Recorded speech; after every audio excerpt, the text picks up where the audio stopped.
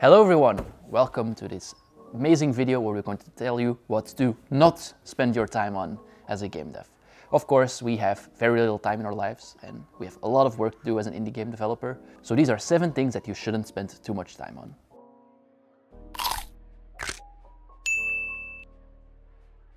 The first thing we are going to cover is don't spend too much time theorycrafting IDs. Of course, you can theorycraft a bit, but be sure to always implement your IDs as soon as possible in an engine because it gives you feedback, and oftentimes a game sounds good but doesn't feel good to play, which is very important. Game feel is one of the most important things in a game, and if you want to know more about that, we also have a video covering that one on the channel, so be sure to check it out. The second thing you shouldn't do is try to spend too much time on clean and efficient code. Of course, it is important. I'm not going to go in an argument with that one, but be sure if it's worth the effort. There's a programming concept called Yagni, which is you ain't going to need it. So, of course, you can program very complex code that is very flexible, and maybe someday you will use to the full extent, but for now, just make clean code that is very simple and easy to maintain. This is definitely something that Forge Industry, our own game, has suffered from. And for example, our item system has been very complex and probably way over-engineered. But hey, it works, right? The third thing is don't fix bugs the moment they appear. It is very easy to get sidetracked when you're playing your game and notice this one stupid bug that is annoying you, but you're now focusing on another mechanic, for example. Then, well, you shouldn't do it right now. This is something very common and it is easy to lose your focus because of it. Your mind is a very hard task to always do the context switching. So to work more efficiently, just write them down, use a Trello board or a GitLab or whatever, and just do it another time. Personally, I would recommend to get a little bit of a backlog of bugs. Okay, it's not perfect when you're playtesting your game, but it's always very satisfying when you can work a bunch of bugs at the same time, and a lot of the times bugs might even be related. So, you know, 2 birds, 1 stone. The fourth thing is don't make your own engine.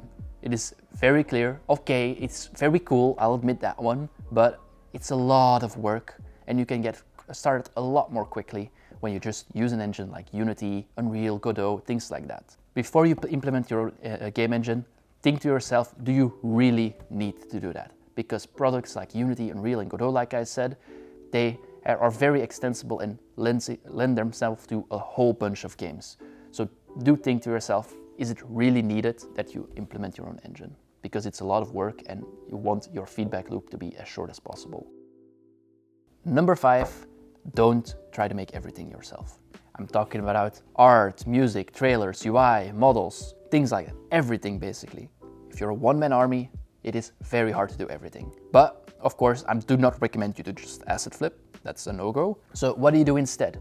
Find people that in your circle that want to playtest for you, for example. Maybe a bunch of friends think you're making something cool and they can help you with that. Or if you really want someone else to make it because you're, for example, not good at making UI or models, just go on Fiverr, find someone to help you out with it, or try to grow your team. Find like-minded developers that have the same passion as you and want to work on the same project. Be sure you also pick a game that suits your needs, and if you are, for example, very bad at art, focus on your mechanics first. Mechanics are way more important than art, at least in my opinion, and down the road, you can always find someone to do your art for you and stuff like that. Number 6 is don't keep spending time on your game when you actually want to sleep. This is basically, everyone knows about it. There is crunch in game dev. Do not do that. Why? When you are tired, well, it is very hard to work efficiently. You will spend a lot more time on it and things like that. But of course, there are now people already writing in the comment section, but I only have time at night. I mean, that might be possible, but so instead of doing it in the evening or at the night, try to maybe wake up a little bit earlier or things like that. Find ways that when you are energized, that you can work on your game. And last but not least, and I think we said this before, but it's a very controversial one, is don't spend too much time on a dead project. What do I mean by that? Don't just abandon anything you're doing right now. Think about it.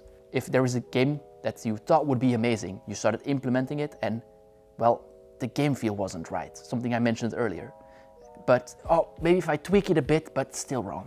Maybe if I tweak this, still wrong. Well, just give it. It is very easy to get blindsided by your passion for the game. So if you see it's not working out, set your emotions aside and reconsider if it's actually worth it. So to summarize, don't spend too much time theorycrafting your ideas. Don't focus too much time trying to write clean and efficient code. Don't fix bugs the moment they appear. Don't make your own game engine. Don't try to make everything yourself. Don't keep working on your game when you want to sleep. And don't spend time on a dead project. That's the very brief summary of it.